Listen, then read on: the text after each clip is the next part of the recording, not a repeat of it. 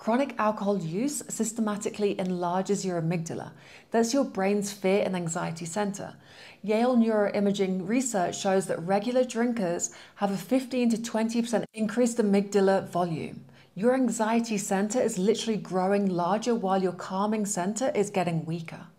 Now, for years, I'd wake up at 3 or 6 o'clock in the morning with catastrophizing thoughts, convinced I was going to lose my job, the business would fail, that something embarrassing was going to happen at dinner. And during the day, I'd think, why am I so anxious? Nothing's actually wrong. And then I'd drink that evening to take the edge off.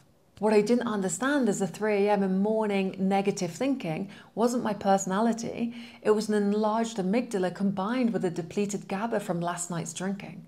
Now, the good news, this isn't permanent brain damage.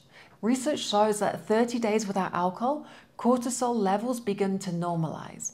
After 90 days, significant amygdala volume reduction. 6 months, the HPA axis function returns to normal.